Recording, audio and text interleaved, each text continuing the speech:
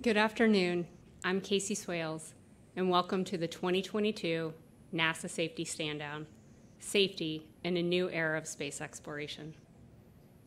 As in years past, today we observe our annual Day of Remembrance by taking time out to reflect on the lives of heroes tragically lost in the pursuit of discovery and exploration, including the crews of Apollo 1 and Space Shuttles Challenger and Columbia. As said by Administrator Nelson and Deputy Administrator Melroy in messages this week, it's also a time for us to reflect on the lessons learned from these tragedies and to remind ourselves of the critical responsibility each of us has in carrying and safely executing the mission. As we prepare to return humans to the moon and onto Mars, we must continue to embrace our core value of safety as both an institutional and an individual responsibility. And our core value of inclusion reminds us to ensure that every voice is heard and every NASA member family feels comfortable speaking up. Our discussion will cover many insightful and possibly some difficult topics from experts. But more importantly, these leaders have firsthand professional and personal experience. And I can't think of anyone better than this group to discuss today's topic. While they need no introduction, Administrator Bill Nelson, Deputy Administrator Pam Melroy, Associate Administrator Bob Cabana, all former NASA astronauts, and Russ DeLoche, NASA's Chief of Safety and Mission Assurance. Thank you all for joining us for this important discussion. And now I turn it over to Administrator Nelson. Thank you, Casey. This is a solemn day of remembrance, and we wanted to share with you what we have just done. We've returned from Arlington Cemetery, where Pam and Bob and I participated first in the changing the guard.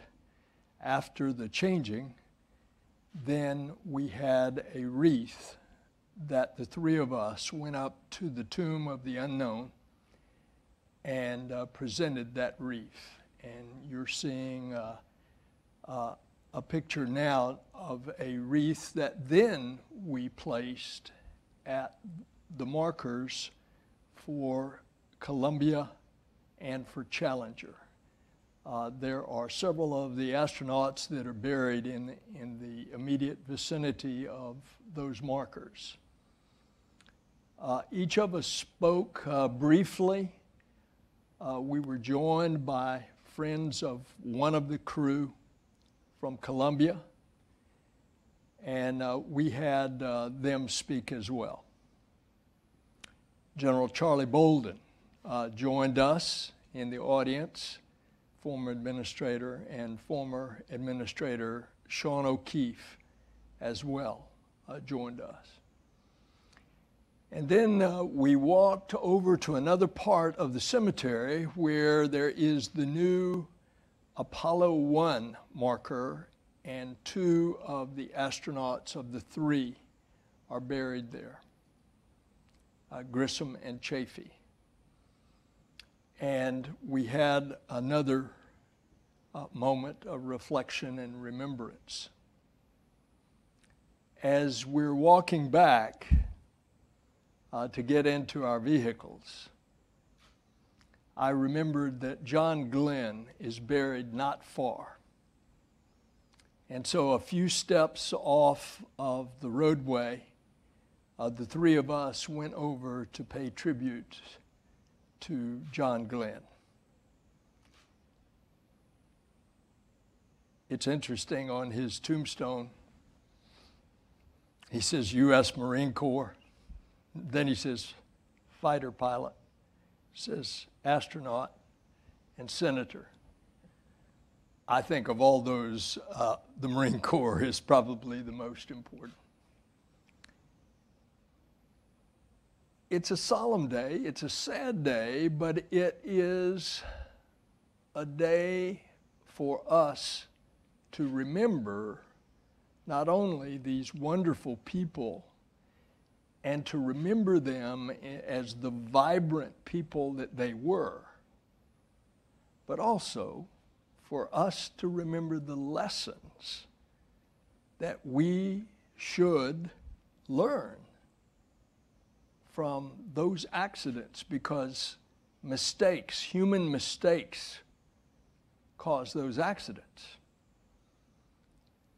And since we live in such a high-risk, high-charged environment where so many things are just right on the line, and this agency is, I keep saying, it proves that the impossible becomes possible, but it's not without risk. And that's what we want to minimize. And so the three of us want to share with you some of the experiences that we've had over the course of remembering back about these three crews. I was on Hoot Gibson's crew, which was the 24th flight of the space shuttle. We still have the record, not enviable, of the most delays and the most scrubs, 4. But the reason I mention that, we were supposed to go in December of 1985. We didn't get off the ground until the 12th of January, landing on the 18th. And of course, you remember what happened on the 28th, 10 days later. There are lessons learned when the Rogers Commission, named after Secretary of State Rogers, went in and did the examination, and they, in fact, had such luminaries as Neil Armstrong on that commission. What they concluded that a number of mistakes had been made. They pointed, for example, to the second scrub that we had on the flight back, a scrub in early January, in which someone had overridden the computer and started to drain out 18,000 pounds of liquid oxygen. And an alert supervisor caught it that the LOX line was too cold and stopped the count at T-minus 31. The Rogers Commission noted that because they thought that fatigue had played a part. And so going forward, let's keep that in mind, not to be so fatigued that at critical moments of decision making that we're not at our best. But then look what happened to Challenger. They got down to the night before. The weather has now gone down to 25 degrees Fahrenheit. There are icicles hanging on the launch tower. And Jim begs, and you're seeing the crew coming out. And they don't have on their top coats because they went from crew quarters there right into that crew van. But it was 25 degrees the night before. At this point, it's probably about 29 degrees. By the time that they finally launched, it was 36 degrees. But what did that do? The rubberized gaskets in the field joints of the solid rocket boosters, called O-rings, that cold weather the night before had stiffened them. And so as Challenger launched and those hot gases expanded out the field joint and hit right into the external tank. And at about 9 or 10 miles high, the external tank blew. There are lessons learned from that. Because the night before, back in Utah, the engineers of Morton Thiokol, they were telling their management, stop the count. It's the O-rings, it's cold. Later on in another investigation, I talked to one of the engineers in that investigation. And I said, how were you alerted to know that it was potentially a problem on E-rings other than your engineering expertise? And they said, it was when we got back your Columbia, the 24th flights, O-rings, in the solid rocket boosters, we saw that there was blow-by, and you actually launched in a relatively warm 54 degrees, and there were still blow-by. And we said, that's interesting. That happened a previous year. And what was the month? It was January. What's common to January? And thus they were alerted. But the management didn't listen. And it went all the way up the chain of command. It went up to people at the very top. I'm going to tell you one more thing that's quite unique about this flight. Jim Beggs, the administrator of NASA, just a week before, had been indicted by a federal grand jury for something that he did not commit. And he was sure that he could clear his name quickly by getting the evidence out of the Department of Defense. By the way, it took him 2 years to do that, and then the prosecution dropped the case. But not on that day of January 28th.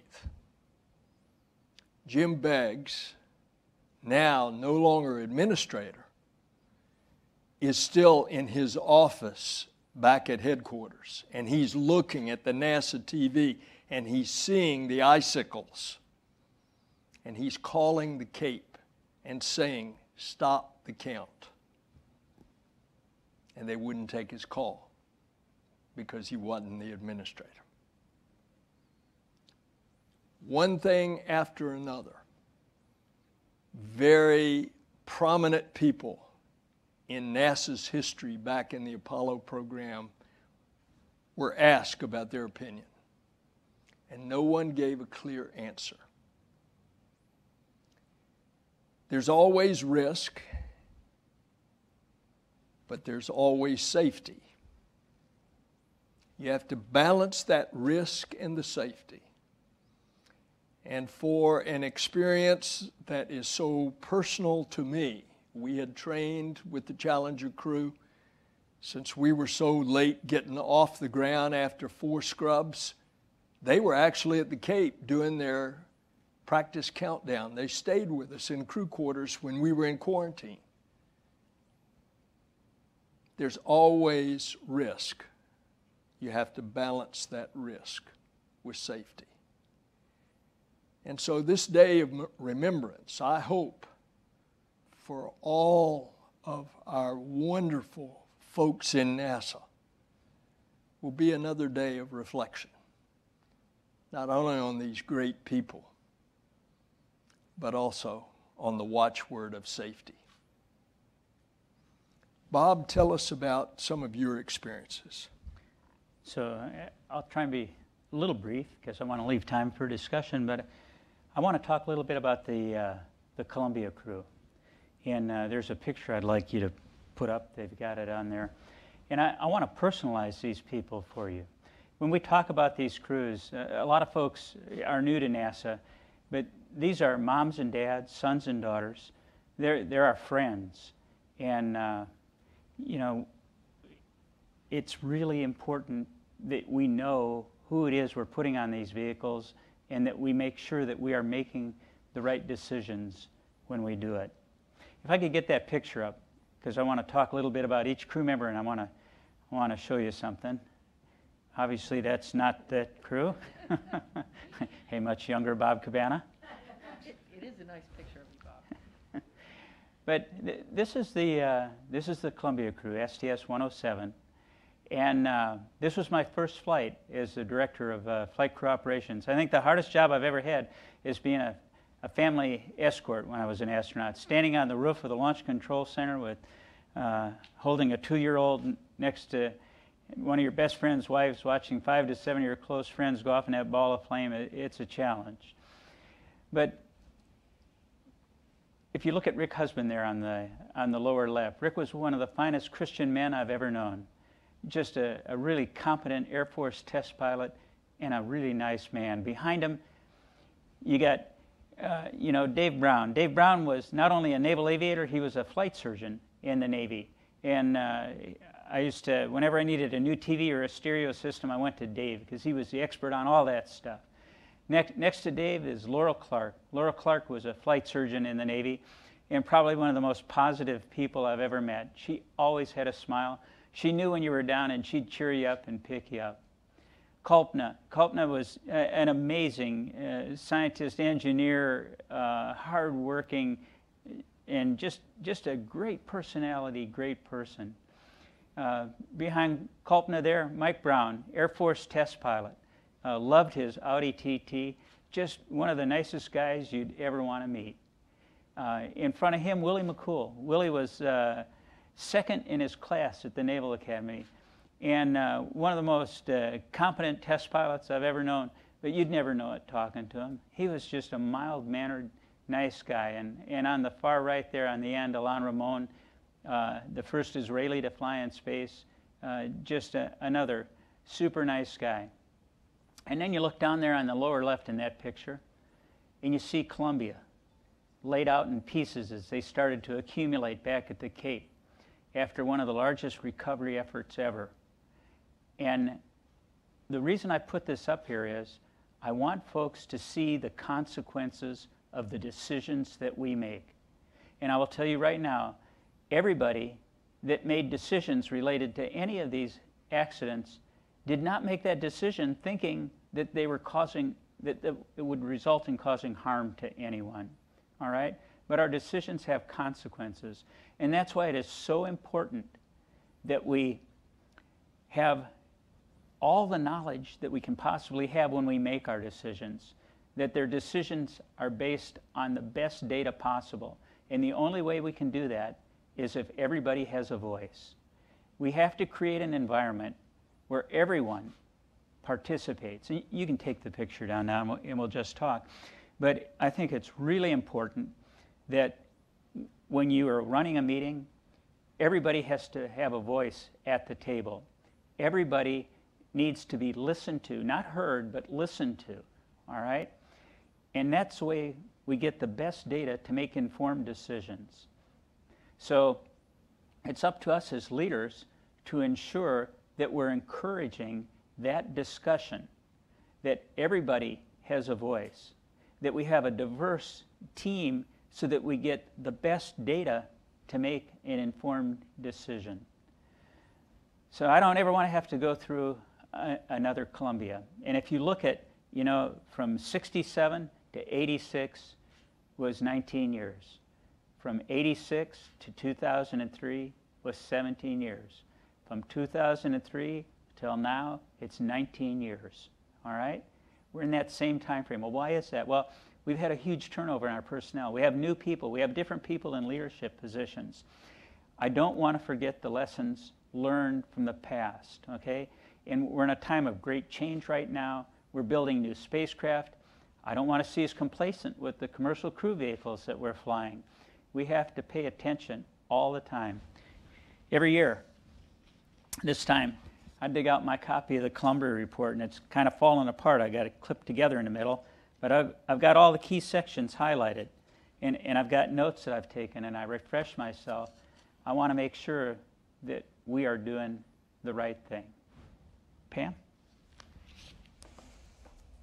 Thank you, Bob. I'd like to talk about some of the aspects of culture that I've observed and really appreciated and learned from.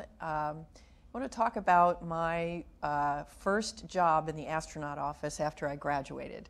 I was a Cape Crusader, and a Cape Crusader is someone who helps prepare the shuttle cockpit for the crew, helps strap them in as a part of the closeout crew. And in fact, as a part of that closeout crew, you're also responsible for rescuing the crew if they become incapacitated inside the shuttle.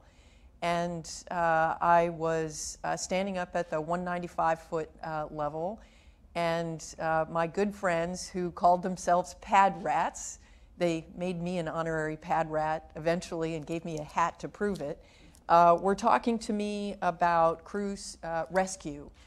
And they pointed out a locker right at the end of the area where the crew walks out to the vehicle, and it's right there, and leaned down and pulled up the locker door and told the story that for Apollo 1, when the fire occurred, I think people are familiar with the story of the fact that because the hatch opened, opened inward, there was so much pressure they couldn't get into the vehicle after the fire. The truth is the crew would not have survived, I think, maybe if they had been able to open the hatch. It all happened very fast. But one of the stories that's probably less well known is that in their hurry to try to get inside that hatch, they went to the safety locker where all the safety equipment was stowed, pry bars and things like that, and it was locked. And nobody at the pad knew where the key was or how to get in it. And so almost 30 years later, this was 1996, they remembered that story and they said, this locker is never locked. It's always open for any kind of an emergency. And I just really took that on board and went, wow. I mean, they remember and they know why. As test pilots, we have a saying, there's a lot of procedures written in blood. It's things that we've learned because we've learned the hard way. And it really resonated with me. And so shortly after that, when I was out at the Cape, I was out at KSC giving a silver Snoopy, and a manager of the person who I gave the Snoopy to said, have you been out to pad 34? And I said, no, but I've heard this story from the rescue folks. And so he took me out there, and I was reflecting on it today when we were at Arlington, because it feels like hallowed ground to me. And I had that same feeling at Arlington. And I just felt this really profound connection out at that pad, and always used to, after every launch where I worked as a Cape Crusader, I would go out to pad 34 and let the guys know we'd had a good launch and the crew was safely in space. So that really stuck with me. But I think as I reflect on the things that we've learned, for example, for Challenger, having a suit would not have saved the crew from that mishap. But we had a culture to say, what are all the things that we can do to help protect the crew better? And so after that, astronauts wore pressure suits, and we trained for evacuation wearing those suits. There were hundreds of steps that were taken on the space shuttle, not directly part of the cause of the Challenger mishap, but things that we knew would make the crew safer and make the situation more survivable. And something near and dear to my heart, Bob showed a picture of the reconstruction of Columbia. Well, as a result of that reconstruction, where we had pieces of the vehicle that we could go back and do an analysis, we did the first ever crew survival investigation. Previously, it really was very focused on the cause of the mishap. But this was a dedicated survival investigation to say, how did everything work? How did their procedures work, their training, and very importantly, their equipment?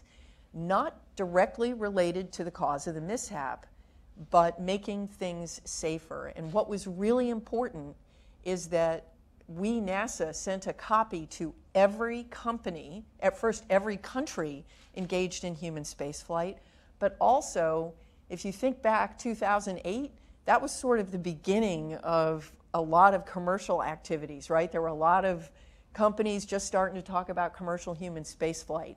Anyone who ever talked about it, we sent them a copy. And I think, as I reflect on, what does that culture mean to me?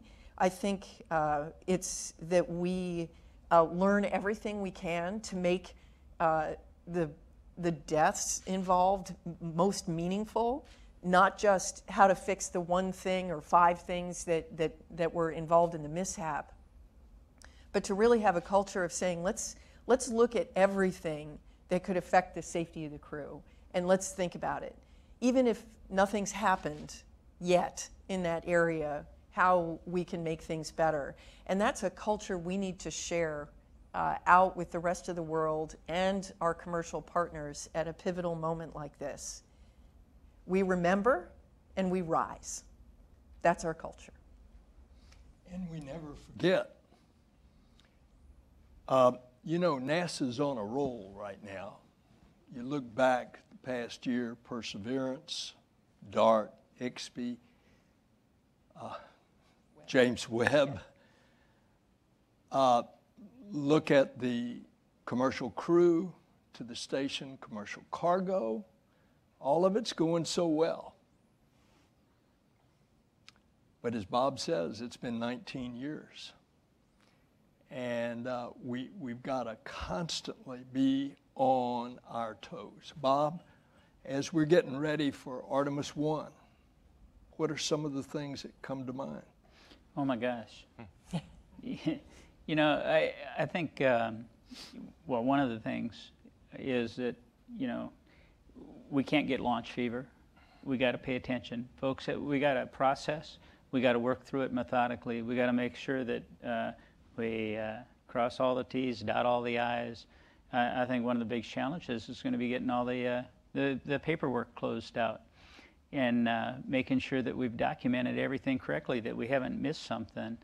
Of course, Artemis 1 is a test flight without crew, but we intend to put crew on this vehicle. We are certifying this to fly with crew on its second flight.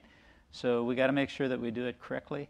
And I think the key thing is, we can't get launch fever. I know we want to get it going, but we also got to make sure that we're taking our time and doing it right. Russ, what are your thoughts on all of this? Well, I'm not a former astronaut, so I have to have notes. But I do have a few that I wanted to share about risk. And I'd like to start actually with a quote from Charlie Bolden. He said, when you do stuff that nobody else has ever done, you have to be willing to accept risk. We have to be willing to do daring things. Put another way, risk intolerance is a guarantee of failure to accomplish anything of significance. And at the beginning of a program, establishing that risk posture up front is very critical. And that establishes how much risk are you willing to take in each domain, cost, schedule, performance, safety. And that risk posture has to consider, what's the benefit of taking that risk? What are we gaining by taking that risk? What makes the risk worth it? NPD 1000, if you've read our governance handbook, it talks about that and talks about a concept called risk leadership. But human spaceflight is not inherently safe. So the hard questions that we must answer are, how safe is safe enough? And how will we know when we're there? I've been doing this job for 35 years, and those questions don't seem to get any easier. But they're very important to address up front so that everybody understands where the line is. And then once you're in program execution, we need everyone engaged in identifying and communicating risks so decision makers can understand when that line has been crossed. Taking risks smartly versus being reckless. I think that's what we owe to our crews and their families. So today, we pause to reflect on our past and the hard lessons we have learned. and committing ourselves to not repeating mistakes. We may make new mistakes as our mission to explore and discover takes us to new places, new challenges, new environments.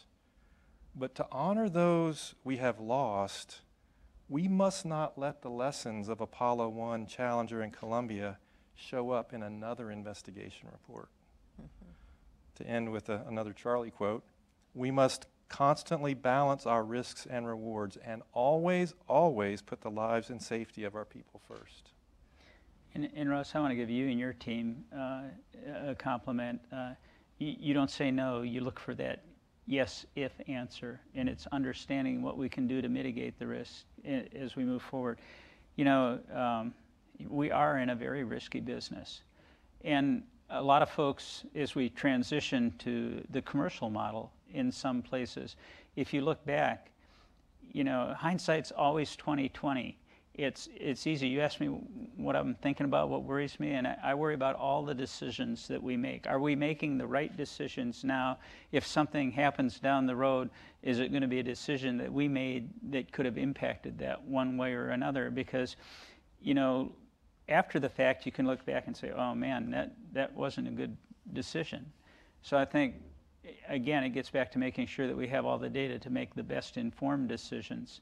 So that's always a concern. But when I look at the different models that we have now, if you look at both Challenger and Columbia, those were, you know, cost plus contracts with NASA deep involvement in each one of those. And just because you have that model that we had then, that doesn't mean that it's safe.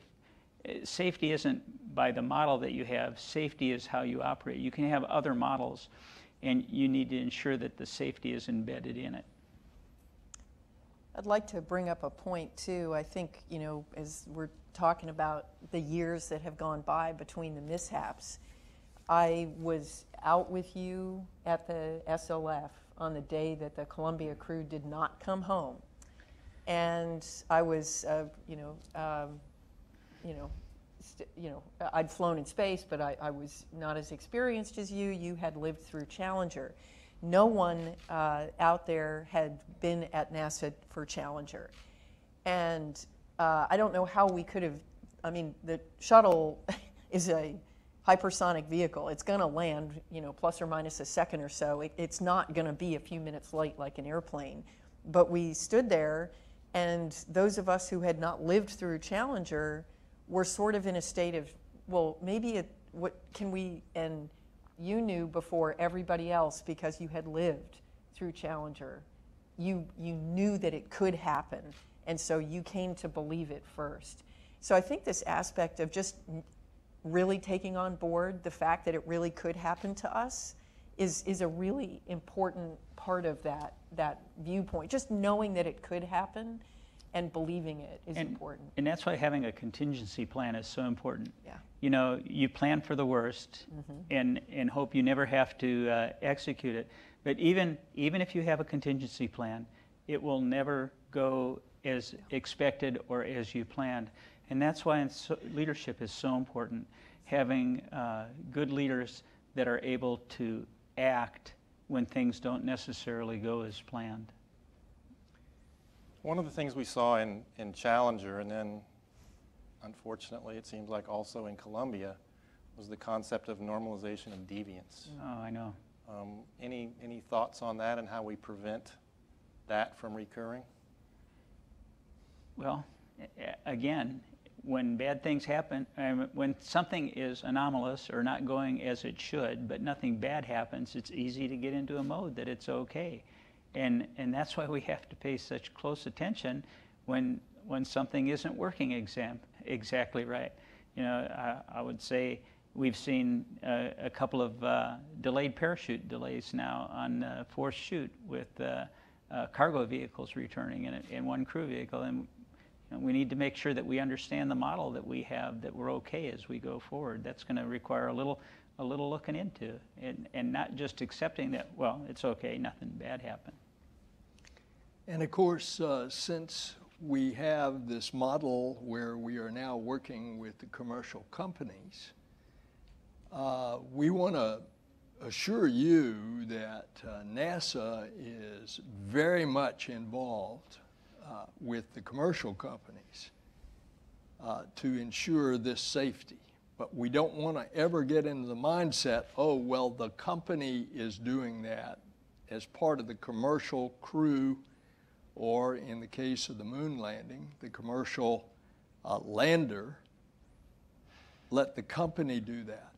NASA's got to stay all over it when it comes to the safety Of our own people of our own people. and our exploration These program. are our people. Yeah. And that's what it all comes down to. It comes down to taking care of people, to leadership, to communication. I mean, I think communication has been the key in so much of this. And I want to make sure that everybody is being heard. And I think we do a pretty good job, but there's always room for improvement. And I don't want, after the fact, somebody to say, but I was raising this as an issue and nobody would listen to me. And of course, the examples we've given you to the day that we have had some personal experience in, all are around this idea that when you stop communicating, when you think you know it all, and you're not listening to your people, that's when you get in trouble. So we hope that this discussion, do you have anything more, Russ? I do have a question for Pam. So Pam, as the champion of diversity, equity, inclusion, and accessibility for NASA, how do you see that, those elements playing into the culture that we want to have that ensures safety going forward? DEIA is so central to our mission for a couple of different reasons, and each aspect has some angle or lens that we can look at how it impacts our mission and our safety, particularly as we are doing very difficult things. I mean, we felt this way with a crew. It was really good to have diverse backgrounds. One of my favorite stories is that at the Intelsat rescue, the guy on the crew who knew absolutely nothing about EVA, the rookie pilot, Kevin Chilton, one of the best astronauts we've ever had, but on his rookie flight, asked the question, well, why can't we send 3 astronauts out EVA at the same time? No one would have thought of that without somebody who had no preconceived ideas. So as we are doing the things that are challenging, we need to have a set of diverse perspectives for problem solving, for creativity, for new ideas, and seeing things. But I think inclusion in particular and accessibility gets to the point of all voices being heard. Absolutely. And to make sure that everyone feels safe, they are sure that they are a part of the NASA team, part of the NASA family, and that they have the right to speak up and the right to be heard. So to me, it's foundational to both our mission success, but also our safety culture. And Russ, you're now responsible, or the owner of the Apollo Challenger Columbia learning, if you will. And I would hope that all of you, when you get down to Florida, if you have not had the opportunity, go to the Visitor Center and tour Forever Remembered at the Atlantis facility, which is a tribute to the Challenger and Columbia crews, and it talks about each of the crew members. It talks about the accident, emotional and physical recovery of the debris, and it also talks about moving forward and return to flight. And also out at the Saturn V facility is a Rough Road Leads to the Stars that honors the Apollo 1 crew, and it talks about the design changes and what was done to improve spacecraft. And there were a lot of changes on the Apollo vehicle after the fire. There were over 100 changes to Challenger after the fire. We made multiple changes to the tank in the process after Columbia. I think it's really important. Yes, we had accidents, but we learned from them and rose above them and went on to do more. And I just would like to see us not have to relearn some of this stuff. But what I wanted to get to is, I think everybody that has a chance, we have the Columbia remains stored in the vehicle assembly building. And man, if I had my way, everybody that's a senior leader at NASA would see that firsthand. It goes back to that picture that I showed earlier, the consequences of the decisions that we make. But we do hope that by this summer, things are so that we can restart that safety leadership program and bring executives down to KSC and give them those tours. And you know, Bob, because I was there with you, much credit to Bob for creating those exhibits at the Visitor Center, and they are impressive and they are moving. It's hard to walk through them without tearing up, but thank you. But I really want to see that executive leadership program started. I was just going to say, yeah, that's really important. It's timely and it's very important. And I will say, speaking of training, next week, I believe February 1st, we're rolling out to all civil service training plans in Saturn a new organizational silence kind of familiarization course, so that you can understand what are the factors that go into that. It's usually, as you said earlier, Bob, it's not that there are some person with ill intent running things. It's just that there's these dynamics that sort of, if you're not on guard, they happen and contribute to the wrong environment. And by the way, I thought that Challenger safety course that was in Saturn that we all had to take was excellent. Really you guys did a great job on that. You did. Thank you. Well, we want to thank you for joining us today. We wanted to have a discussion on the Day of Remembrance as we look forward to this incredible future that we have. We are, by nature, in the NASA family, we are overcomers. And we have overcome these tragedies, and any tragedies in the future we will overcome. But being an overcomer is also being someone that is concerned about the subjects that we've been talking about, safety. So we thank you for being a part of this discussion. We thank you for reflecting with us on this Day of Remembrance. We thank you for remembering these heroes and many more that we have not talked about. People that lost their lives in the NASA program that have not been memorialized here, but in a training accident or something of where they were actually contributing to NASA, lost their life. So it's good to remember, but it's good to look forward. So thank you for joining us.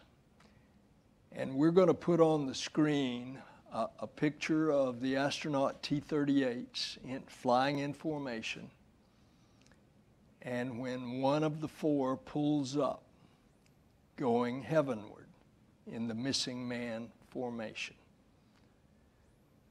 God bless you. Thank you for your public service to our country and to NASA.